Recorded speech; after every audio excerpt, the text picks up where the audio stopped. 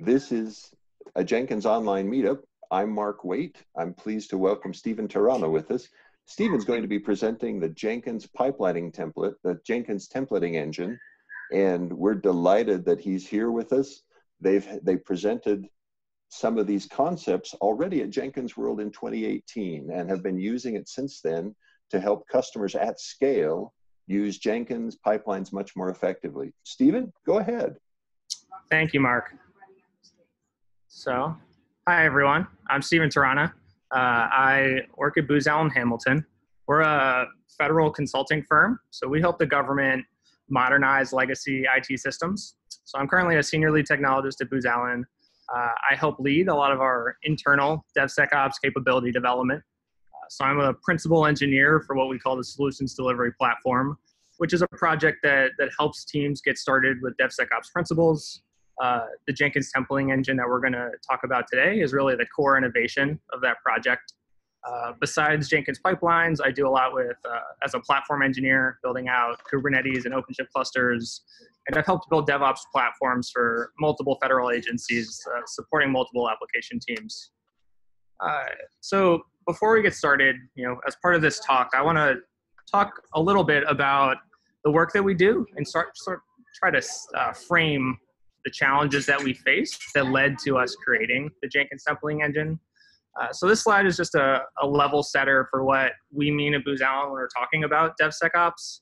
DevOps is all about getting application developers and operations engineers to work together more effectively through things like infrastructure as code and configuration management. And then DevSecOps is really the next step, helping to bring security into every step of the software development lifecycle.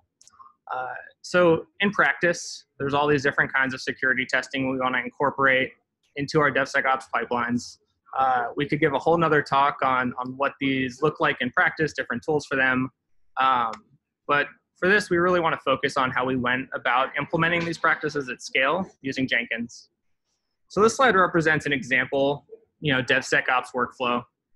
And in addition to all those different kinds of security testing, like container image scanning, penetration testing, 508 compliance scanning, there's still all the other types of quality assurance automation, like unit testing and measuring code coverage, browser-based test automation, and API testing.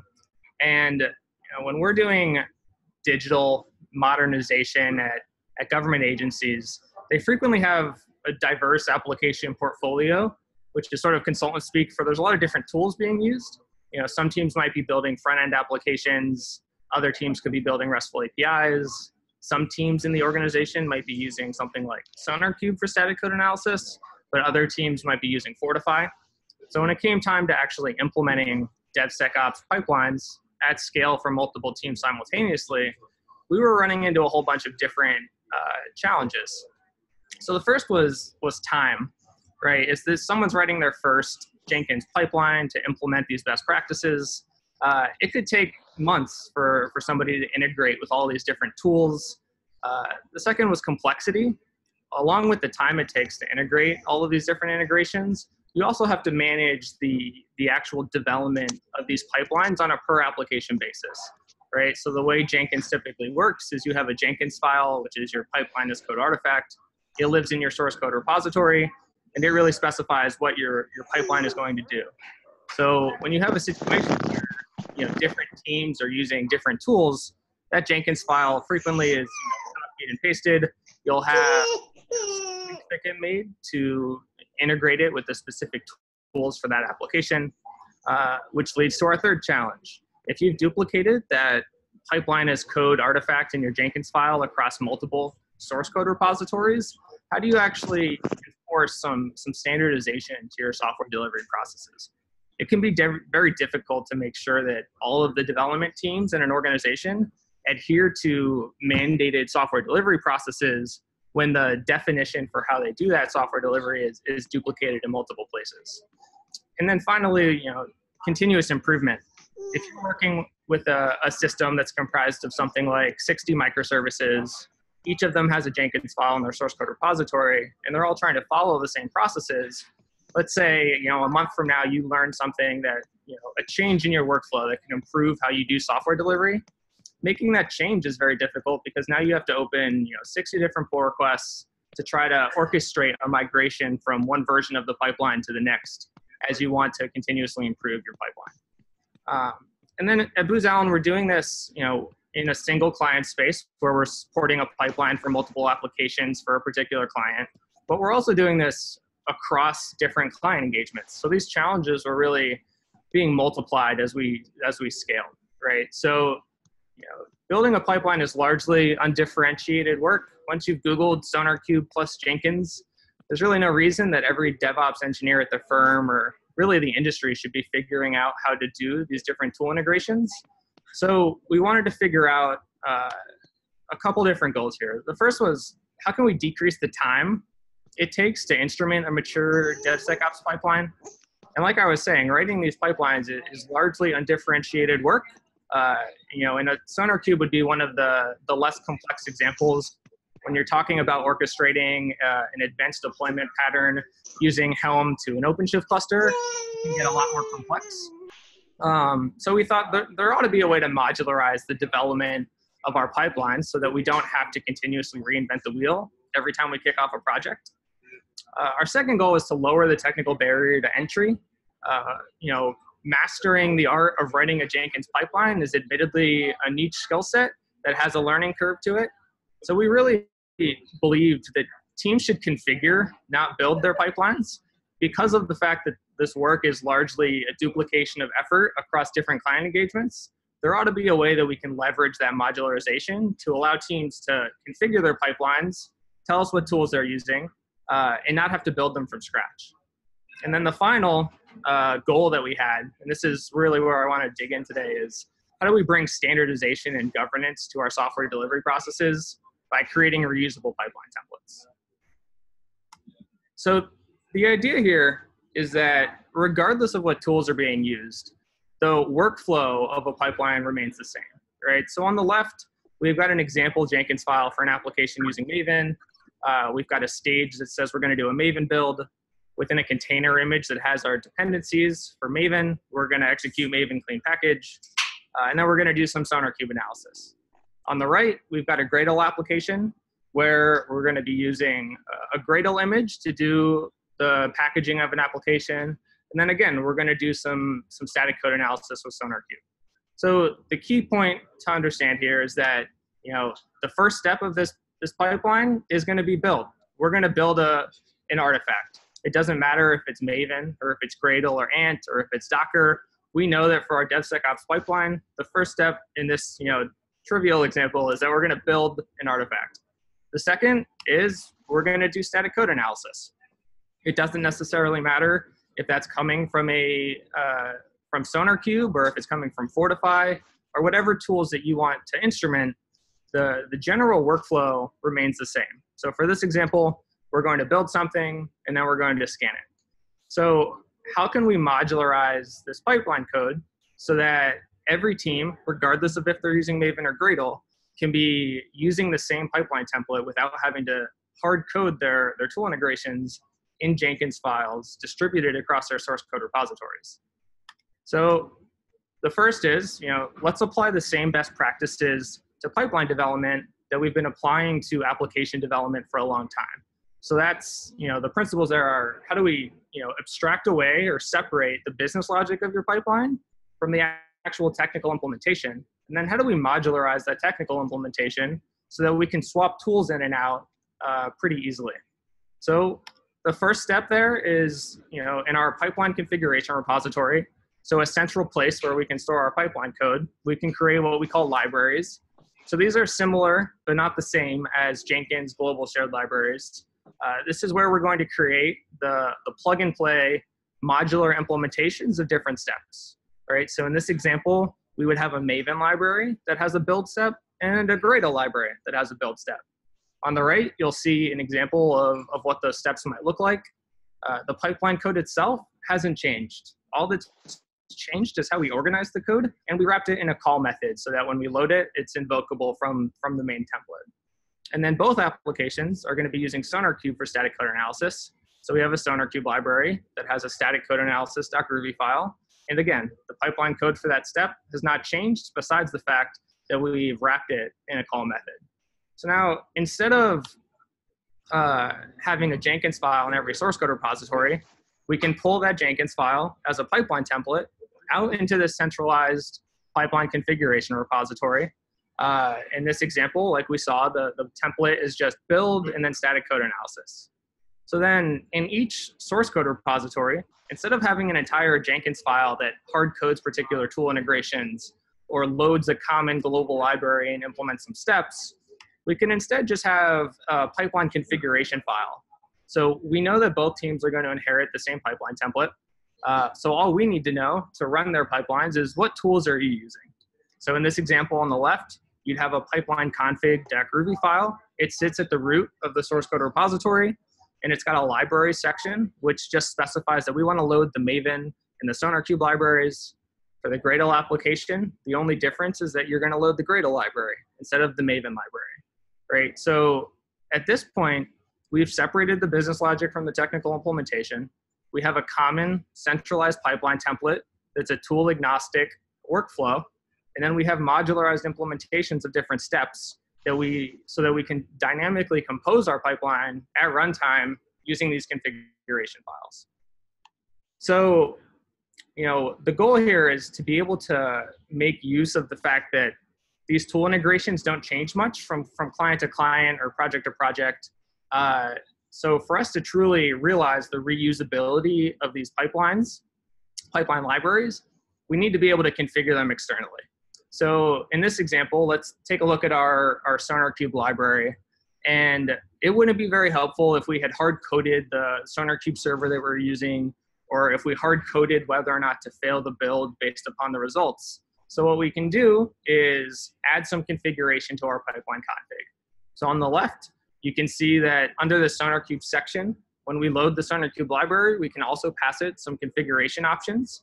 And then the Jenkins Templating Engine framework, when it loads that library, is also going to make these configurations available. So in the top here, under the parse configuration comment, there's a config variable. Every library step that's implemented is auto-wired with this configuration variable that is able to pull the configuration from that pipeline config file.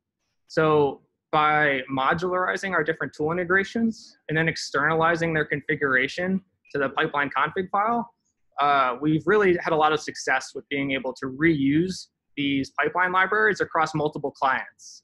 These libraries are open source and available for multiple projects to use. So instead of a DevOps team supporting a client being limited to just the engineers staffed on that particular project, we can now crowdsource quality and have a common framework for all of the DevOps engineers implementing these DevSecOps pipelines to be working together to continuously improve the configuration options on the library, but to really speak a common language when implementing these pipelines at scale. So Stephen, they end up submitting pull requests to your pipeline library to propose additional capabilities. Exactly. So these libraries are unit tested with Jenkins Spock, which is another framework that was presented at Jenkins World the last time that I was there. So updating this common framework is just like maintaining software for an application.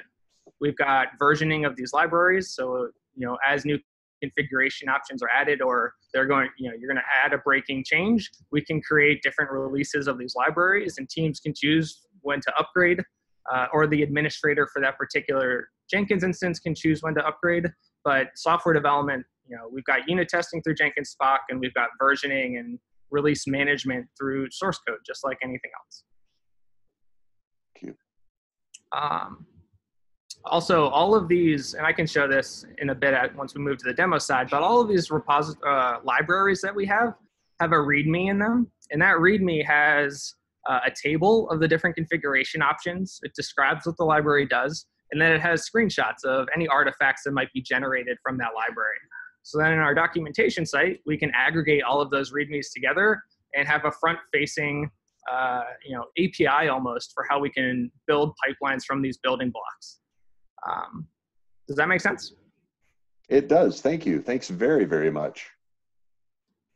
All right. So we can still take this a step further. So at this point, we've separated the business logic from the technical implementation by having a pipeline template in modularized implementations.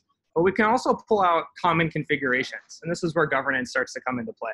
So on the right, we have the two pipeline configuration files. We've got one that says libraries, Maven, and SonarQube, another that says libraries, Gradle, and SonarQube. So if you were at an organization that wanted to enforce the use of SonarQube, we'd want to pull out that common configuration, right? So if we take a look, we can have an organizational pipeline configuration that says libraries, SonarQube, because everyone's going to inherit this. And then it also says merge equals true. So this is where you're saying, as an organization, let's let the individual applications have their own config file, but then have some rules around what exact configurations they're allowed to manipulate. So for this example, application repositories in their configuration file can add additional libraries, but they can't remove the fact that they're loading SonarQube. So here we can add a pipeline config to the Maven repo that just says it's using Maven because it's inheriting the fact that it's using SonarQube and it's inheriting the governed pipeline template. And then in the Gradle repository, they're also going to inherit that same configuration, but they're going to have a Gradle library that's being loaded, right? So in the Jenkins Templating Engine, you can create governance hierarchies that match your organizational hierarchies just by, sort of like in Maven, how you have parent com files. The same thing applies to the Jenkins Templating Engine with our configuration files. And there's some rules there that we call conditional inheritance around how children configurations are able to inherit or are able to modify the pipeline configuration as a whole. So let's see this in practice. I think it'll help to put some meat on the bones of what I'm talking about here. I'm checking time here, so we're still good on time. So the first and simplest example would be a regular old pipeline job. For the sake of demonstration, we're going to have these libraries do print statements because I really want to focus on the templating side of the problem here and focus on building our mental model for how JTE works as a framework. So this is just a regular old pipeline job. Under the pipeline definition, we've added a Jenkins Templating Engine section. So there are two pieces to your pipeline. There's your pipeline template, which again is the tool agnostic templated workflow the pipeline is going to follow. In this case, we're doing a build, static code analysis, and then a deployment to dev and to prod. Alongside your pipeline template, you have a pipeline configuration file. And this is going to read a lot like your tech stack. So in this example, we've got our library section again, where we're saying that we're going to load the Gradle library, the SonarQube library, and then an Ansible library to do deployments. In our template, we make reference to this dev and prod application environments. So we really want these templates to be as human readable as possible because again, they should really only specify the business logic of your software delivery processes. So alongside your libraries in your pipeline configuration file, you can also define application environments. So JTE has what we call primitives. So these are different types of objects that can be created by reading the configuration file and passed to the template during runtime. So in this example, we created a dev application environment, and we gave it, in this example, just a list of IP addresses that we would do a deployment to. And we created a prod application environment with a separate list of IP addresses. So we know that every different project might have a different set of application environments. Different clients are going to have different numbers of them. So we really can't hard code the fact that there's going to be a dev, test, staging, and prod environment. And our goal all along has been to create a framework for developing these pipelines. So in JTE, we were able to create these application environments dynamically through our config file.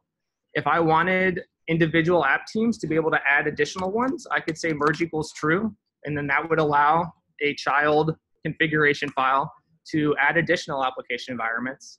But these variables or these application environments are going to be passed to the template as variables that can be referenced.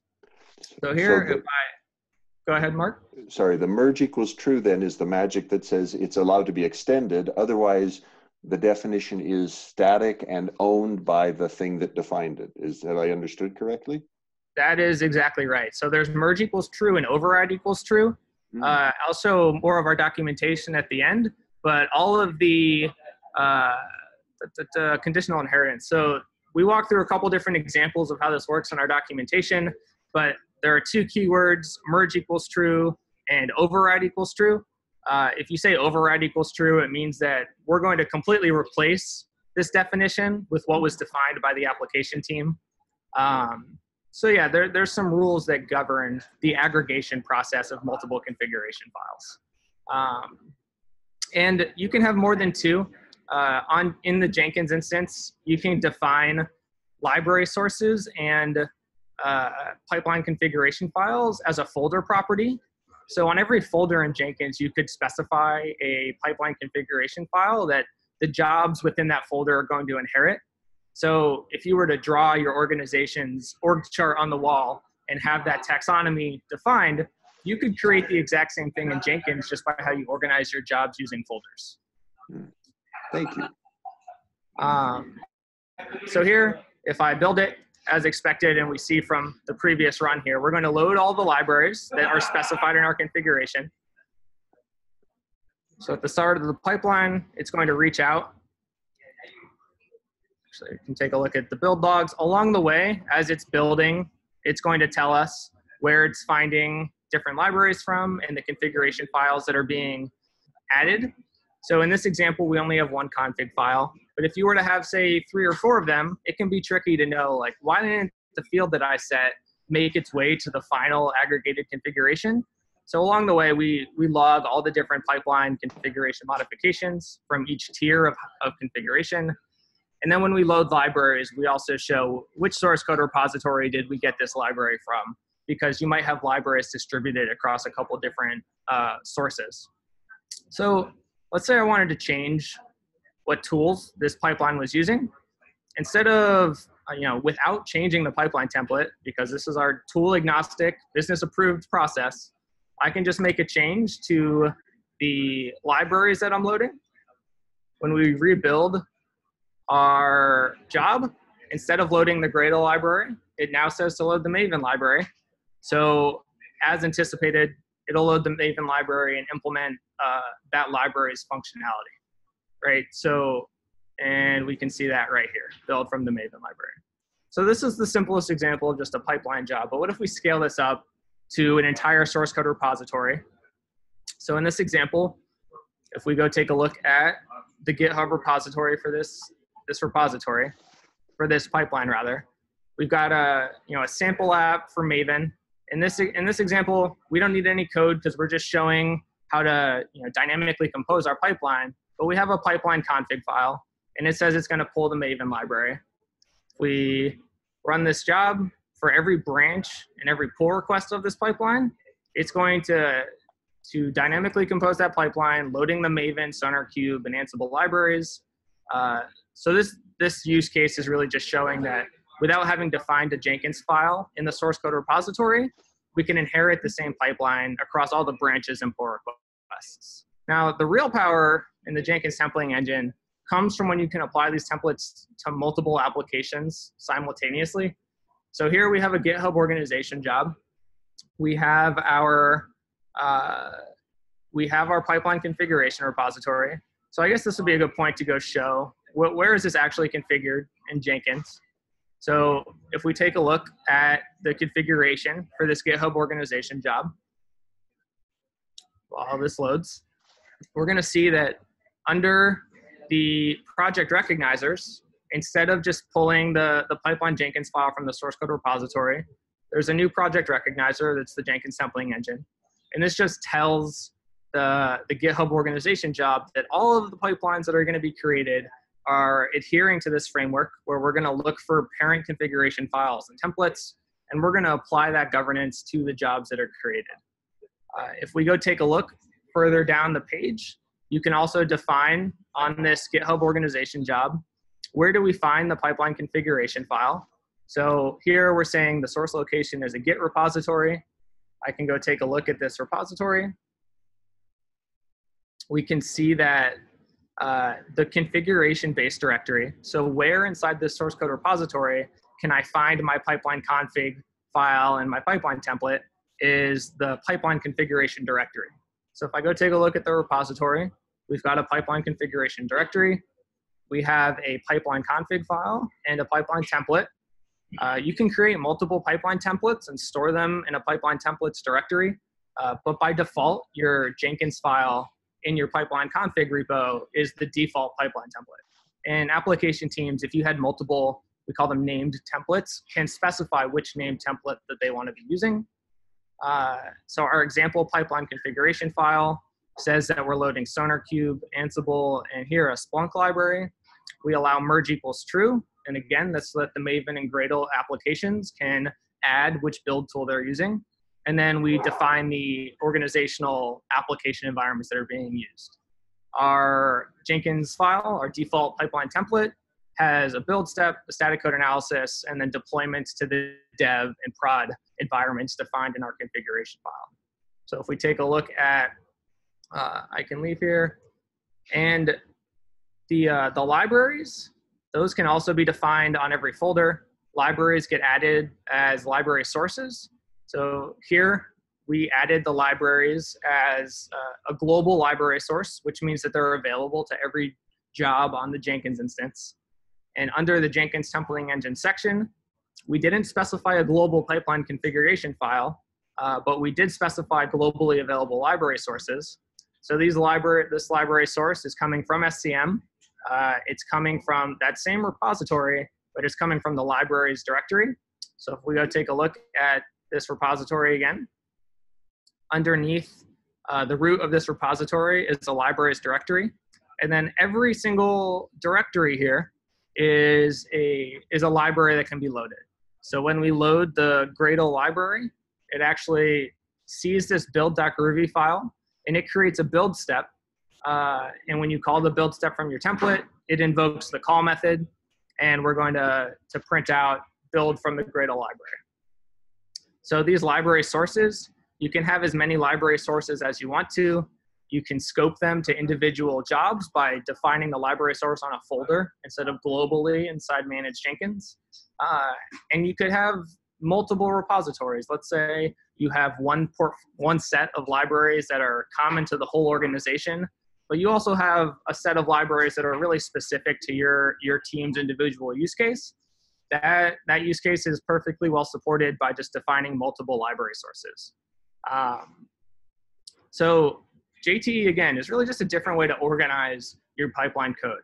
You could put all your pipeline configurations in a single repository, or you could split them out across multiple repositories. And the same goes for your library sources. How you choose to organize the code is really driven more by who should have permission to access that code than by functionally if it makes a difference, right? You could have 3 different top-level directories in your source code repository and configure each of them as a library source, or you could have 3 different repositories and reference each of those as library source.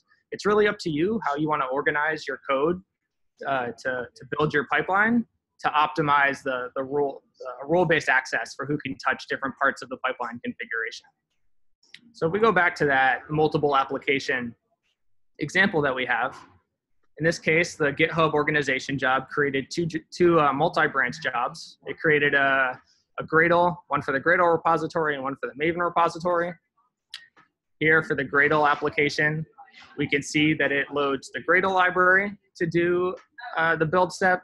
If we take a look at the Maven library, it's using the exact same pipeline template, but it uses the Maven library, right? If we take a look at one of the console logs for this, we can see that everywhere you see JTE to start the log, that's a log coming from the framework itself. We can see all the pipeline configurations that were added by the organization.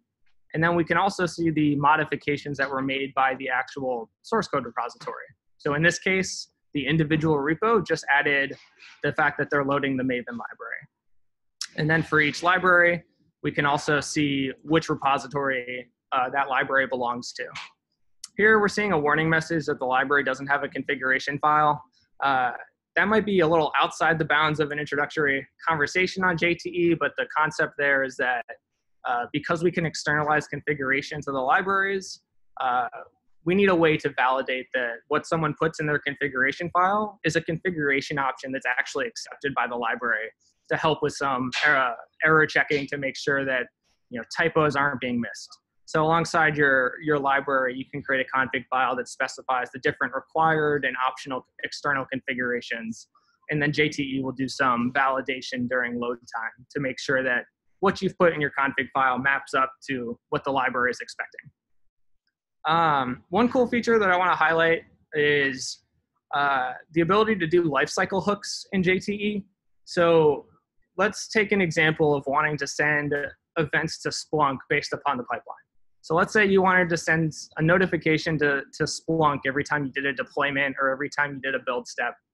Because of the way JTE works, you don't want to hard code that logic to do Splunk notifications in your Maven library or in your Grata library, because now you've broken the interoperability of these libraries, right? You want to be able to plug them in and take them out without breaking everything. So we need a way to be able to dynamically register different steps to run in relation to events in the pipeline. So if we take a look at the logs here, we're going to see sending a Splunk event at the beginning of the pipeline, Splunk running before the build step and running after the build step. But our pipeline template, if we take a look at it again, doesn't actually say anything about sending Splunk events. So how is it possible that Splunk is knowing that the build step just happened or that a deployment just happened? And we do that through what we call lifecycle hook annotations. So if we take a look at our Splunk library, we've got a couple different steps here. If we take a look at pipeline start, we have this init annotation, which just means when the pipeline starts up, after JTE is done initializing the environment by loading libraries and creating application environments, let's run every pipeline step that has this init annotation on it. So here, I don't have to explicitly call this method from my pipeline template. It registers itself to run at the beginning of the pipeline. The same can be done for steps. There's also a before step and an after step annotation. So if you wanted to send a Splunk notification before every other step takes place, you can add this before step annotation to your library step. And then right before we execute each step, we're going to dynamically execute all the steps that have registered themselves as before step watchers, right? The hook, real quick, these hooks also accept a conditional execution closure. So if you only wanted to run after a particular step, you can pass a closure. And if that closure returns true, we're going to execute the step. If it returns false, we're not going to execute the step. And there's a couple different hooks that are available. There's init, validate, before step, after step, and then clean up and notify. So Mark, I think you had a question? I did. So the steps, the life cycle steps, those are defined still by the consumers, by the people who are writing, or is that a preset collection of steps? So these libraries, these steps are defined by who's ever creating the libraries themselves. That could be an administrator of the Jenkins instance. It could be a specific application development team that has permission to add libraries. All they have to do is say before step on basically whenever they're defining a step, they'd add an annotation to it. And then the way it knows to be registered is if we take a look at that pipeline configuration file, it has Splunk loaded. So just by loading this library, all of those hooks become registered in the pipeline to run. So if I were to modify this pipeline configuration to remove the Splunk library, I commit that change. Let's wait for that to commit. And I go back and I run this master branch. Because we're no longer loading the Splunk library, there are no steps in the environment that have that annotation. So nothing is going to be executed at the beginning or in relation to the pipeline. Elegant, so, very elegant. So without diving too far into the weeds of how this works under the hood, but when we go to invoke a step that we've loaded from a library, there's a wrapper around that step where we're able to invoke different hooks. So we can say, using some meta programming, find me all the steps that have been loaded that have this before step annotation, and then invoke all of them. So the framework really handles a lot of that registration and execution of hooks based upon the annotations that have been loaded. So if we look at the build log here, we didn't load the Splunk library, and because that library was never loaded, no hooks ever executed. So this has a lot of powerful applications to things like monitoring and metrics gathering. We do it a lot, that annotation that executes at the beginning of the pipeline. That gets used a lot for, we call them library constructors. So let's say you have a library that wants to expose some environment variables to the rest of the pipeline. You could do that by creating a step that has the annotation and then defining your environment variables for the pipeline. That way you don't have to hard code the invocation of that initialization in your pipeline template. It's just an inherent part of the library that when you load it, it knows to execute this piece of code at the very beginning of the pipeline. So if we go, let's take a look at a slightly more complex pipeline template. I don't want to dive through, what these steps are doing under the covers, but I do want to show what this can look like in practice. So here we have a more mature pipeline template. This looks a lot more like the pipeline templates we use in production when we're not doing demonstrations. We have a GitHub library that allows you to create on pull request, on commit, and on merge. And these really just are business logic routers. So we want this to read as close to plain English as possible. So on pull request to develop, this develop is a keyword that is actually a variable that represents a regular expression. So here we can create a pull request to the develop branch. We're going to run continuous integration. Alongside this template, we have a config file. Continuous integration is a stage. So in the beginning, I tried to hard code what continuous integration meant, and it turns out no one actually agrees. So the framework lets you group steps together into what we call stages. So in our config file, we're saying that the continuous integration stage is comprised of the unit test, static code analysis, and build steps. So then within your pipeline template, when you invoke the continuous integration method, it goes and invokes the steps that have been defined in your config file. And that's really just a way so that we don't have to repeat ourselves within our pipeline template. If we wanted to do those 3 steps on pull requests to different branches or on merges to particular branches, stages let you basically not repeat yourself and consolidate common sequences of steps. On pull request to master, so this would be a developer creates a pull request to the master branch. In parallel, we do penetration testing, accessibility compliance testing, functional testing, and then some exploratory testing. And again, these steps are named generically on purpose because we might have multiple libraries that implement the penetration test method. And then finally, on merge to master, so that's whenever a pull request has actually been merged to the master branch, we're going to do a deployment to production.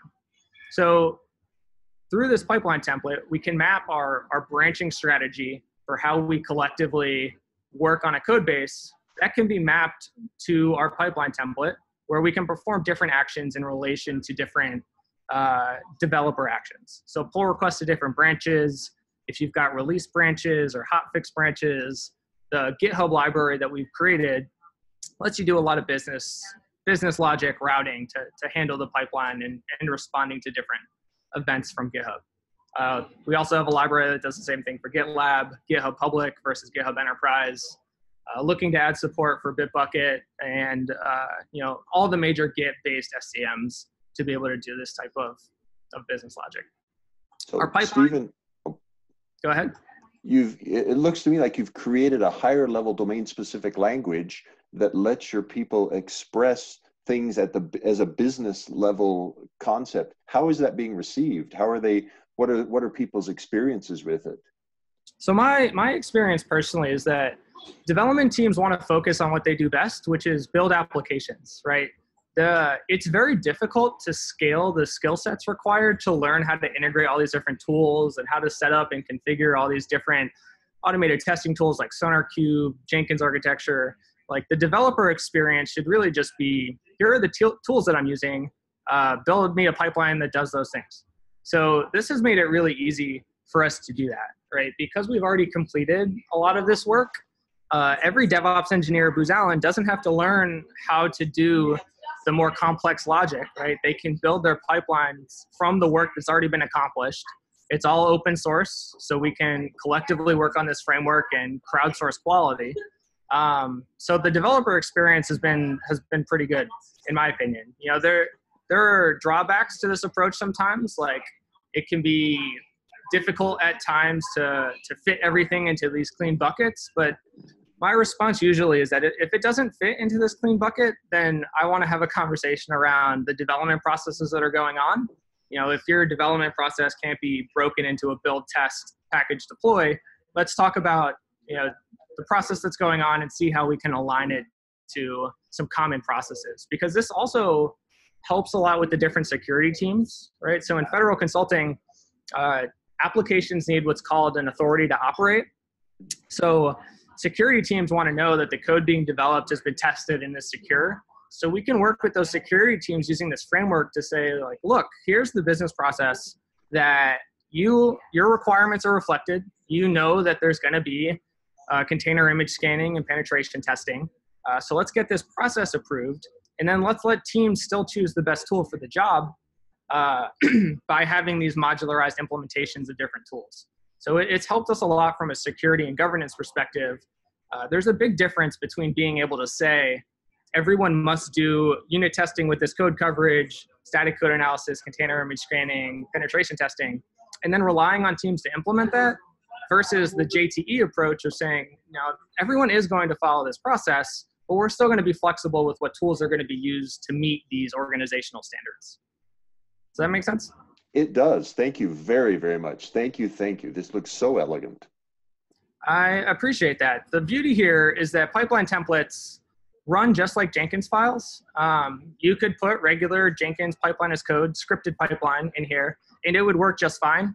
I don't recommend that you do that, obviously, but from an implementation standpoint, this on pull request, that's just a step in the library. It takes as an argument mapped parameters. So it's going to take a to input parameter and a from input parameter, and it's going to execute this closure. That's also an input argument, right? So we've really just used the flexible nature of Groovy to create domain-specific languages almost with which to build our pipelines. So I get a lot of frequent questions about, like, is declarative pipeline supported? And the answer right now is unfortunately no. And that's because I would love it to be, but declarative pipeline assumes that it knows everything up front. It looks at, like, the global variables from shared libraries that have been loaded. And just because of the way JTE currently initializes the pipeline runtime environment, we don't actually know which steps have been loaded until the pipeline has started and libraries have been loaded. So my response is usually, like, the goal of declarative pipeline, and if Andrew Bayer is on the line, please correct me. But the goal of declarative pipeline was to create a simple interface to lower the technical barrier to entry for development teams to be able to create their pipelines. And the Jenkins Templating Engine does the same thing with just a different approach to it. So go ahead, Mark. I think of declarative pipeline as an opinionated way to do pipeline. JTE seems like a strongly opinionated way to do pipeline. They're different opinionated. Therefore, the fact that they don't intermix does not shock me at all. This is looks like a really elegant opinionated way to approach pipeline description and generalize it. Nicely done. Thank you very much. And that's really what I try to communicate with this. You know, there's a lot of moving pieces. You might have different layers of configuration that can sometimes be hard to track. But at the heart of JTE is just a framework for developing pipelines in a tool agnostic way that helps you scale them to entire organizations, right? There is no reason that we need to be copying and pasting Jenkins files if the workflow is largely the same. And JTE is really just a way to say, without hard coding yourself to particular tools, what's the business process to get code from a developer's laptop to production? And then, you know, the fact that we might use different tools for unit testing or for static code analysis, that's just an implementation detail. And you can specify that in your configuration file. So this is what a more mature pipeline configuration looks like. You have the option of allowing application teams to load their own pipeline templates in their repositories. In this example, we turn off that functionality. Governance is really a dial in JTE. You can choose how strict or flexible you want to be, or how much power you want to give application development teams based upon how you configure it from a top level down. So we define some application environments, we define some stages, and then the library section reads a lot like your tech stack. Like I said, JTE is really the core innovation of Booz Allen's solutions delivery platform. So we have our own set of libraries that are available on GitHub. we've got an SDP library that just provides some helpers to the others. So we load that. We've got a GitHub Enterprise, which provides that on commit, on pull request functionality that you saw in the template. We've got a SonarQube library for static code analysis, Docker for building and publishing container images, Twistlock for container image scanning, OpenShift for deployments using Helm to an OpenShift cluster, a tool called the Ally Machine for accessibility compliance testing, and then OWASP Zap, which is an open source tool for penetration testing. Right? And all of these libraries have externalized configuration options. If we take a look at the documentation for them, all of those libraries have a README, like I was saying earlier, where we're able to see the configuration options available to the library, and then also see any artifacts that are generated. So through this approach, we've managed to modularize our implementation. No one should ever have to figure out how to do SonarQube analysis with Jenkins. The work has already been done. Here's the library that you can load in the current configuration options. If you need new configuration options, don't reinvent the wheel. Just open a pull request to this library, add the configuration options you need, and we can continuously improve the extensibility of these libraries and the configuration options that they support. So if we go back to the slide for a few minutes, and then I want to open it up to some questions here. Need to move this out of the way. So key takeaways that I want folks to have about the Jenkins Templating Engine is that it's a framework for developing pipelines. There's no right or wrong way to do it. I have opinions, obviously, but really the Jenkins Templating Engine is a framework for developing tool-agnostic templated workflows to share pipeline templates by multiple teams, regardless of what tools they're using. And then this approach separates the business logic, your template, from the technical implementation, your libraries, allowing teams to configure their pipelines instead of build them from scratch.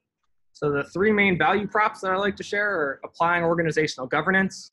We now know what software delivery process each team is going to use, but we're flexible enough to let teams use different tools. We've optimized pipeline code reuse. So instead of everyone reinventing the wheel, we've seen pipeline development decrease from 5 months to 5 days for new projects that are leveraging existing tool integrations. So that's a 97% decrease in how long it takes our new projects to support a mature DevSecOps pipeline from the get-go. And then finally, simplifying pipeline maintainability. So I've managed large Jenkins instances before JTE existed. And in my opinion, it is a lot easier to manage a pipeline template and then modularize tool integrations than it is to manage 60 copied and pasted Jenkins files that have been tweaked to integrate with a particular tech stack. So it's really made it easier to onboard new applications, to make changes to the pipeline's flow over time, because you only have to update the template in one place. And it's just really made it easy to support multiple teams simultaneously. So let's turn it over to questions. Here we've got some QR codes if you want links to our documentation or different hands-on learning labs that can help you build out a local environment using Docker, build out the libraries that we showed as part of the demo today, and then a link to our Gitter channel where I would love if you could get involved and ask some questions. So I hope that resonated, and now I'd love to make this more of a conversation, Mark. Super. So I got a question from one of our participants asking about Garrett. Any plan to support Garrett as one of your tools? So the roadmap for tool integrations is really driven by which clients need them. So at this point, I don't think that we've gotten any requests for Garrett, but that being said, the second a team that I or anyone at Booz is working with is trying to use Garrett, it'll be on the roadmap. Or, if you want to get involved in the Gitter channel, there is a lot of documentation in the Jenkins Templating Engine log documentation for how to create new tool integrations. So if you already have pipeline code that does some Garrett integration, it's really just a matter of reorganizing where that pipeline code is stored to be able to make it support a new tool integration. Thank you. Now, I'm in a platform world personally, or I think about platforms like Internet of Things devices, ARM chips, or Windows boxes. Do you have anything that you need to be special about in using JTE with those sort of non-typical platforms? So that's a great question. So there are some best practices, or at least maybe that might be a bit far. There's a particular approach that we take when writing libraries, and that's that we don't install tools on Jenkins. I have been in situations where there are 3 versions of Java in use or 3 versions in Maven or Gradle. So instead what we do is maintain container images, which become runtime environments for the different library steps. So for example, if there was a Maven library, we would have a configuration option for that library, which specifies which version of Maven. And then the library would run its step inside of a container image that has the appropriate version of the tool. So when it comes to platform specific considerations, if you're looking at integrating with the libraries we've already developed, the only requirement is that Docker is installed for the agents so they can use those images for runtime environments. But otherwise, it's really just, it executes just like any other Jenkins pipeline. So you can connect agents within your library steps. You can specify which agent should be used. We're currently, during the initialization process of JTE, we make a node call or 2. So we're working on making it totally agnostic so that you can pass agent labels to every piece of the initialization. But in general, it should be able to work on any platform that's currently in use. Okay, so I think I understood the Docker capability, and that sounds really powerful as remember how a build tool is. In my world, some of the things aren't Dockerizable at all. For instance, I don't know how to do Dockerized FreeBSD or macOS or a Dockerized, but you're saying that I could label something there and use the label still to refer to it, even though it's not a Docker image. That's correct. So your library steps execute just like scripted pipeline code, right? So if inside your library step, you had a node block and you passed it a node label, then that piece of, when the framework executes that library step, it'll execute the code on the node with the assigned label. So it's really like we took a scripted Jenkins pipeline, and instead of having it be a 700-line file, we broke it up into a bunch of smaller files, but the execution of that code still works just like any other Jenkins pipeline. So you can have node labels, you can run pieces inside container images, you can really write your pipeline however you want to. It's just that JTE becomes the framework for how you dynamically compose that pipeline and then execute the different steps. Thank you. New question. Is JTE compatible with the Jenkins configuration as code plugin? Yes. So let me clarify that. So the Jenkins configuration as code plugin natively supports any plugin that was developed using standard plugin development best practices. So that being said, it's supported. It comes up under the unclassified section. So as long as you've configured the global governance tier, we call them, the global managed Jenkins JTE section, when you export your JCask file, the JTE stuff will be in there. So that being said, you need a combination of Jenkins configuration as code and job DSL, right? So JCask is responsible for managing the Jenkins configuration itself. So that manage Jenkins JTE section that has a global configuration file and a global library source that can be exported to Jenkins configuration as code. But when you make it a folder property or you put it on a GitHub organization job, now that's a job DSL problem, right? Because that's a configuration on a job, not on the Jenkins server. So it really takes a dual strategy approach.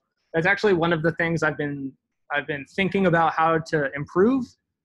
It would be great if you could create a hierarchical configuration in JCask and have that map to different jobs on the instance. But as of right now, like I said, it takes a dual approach of JCask and job DSL.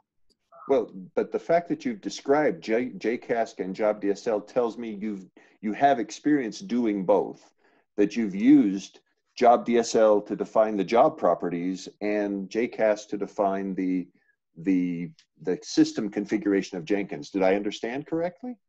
That is correct. I probably know a little more Jenkins than I should. So I use job DSL less than I just use the Jenkins API to create jobs.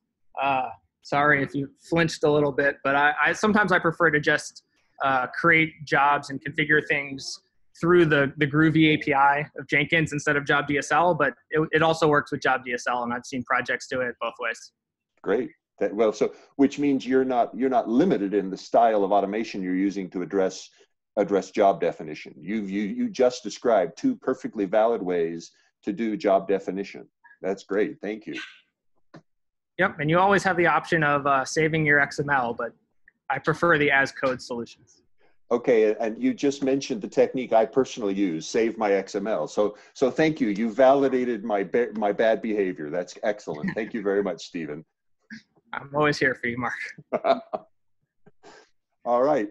I have not seen Bitbucket or Stash support.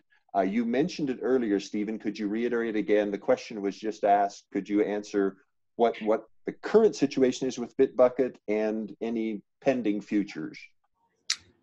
So like with GitLab and GitHub, like with all our libraries rather, it's a function of the first time someone needs it is when it gets implemented. So at this point, it's on the roadmap. No one's implemented the library yet. That being said, we largely rely on the Git CLI itself for our implementation of those libraries. There's really only one step that requires integration with the specific Git servers API.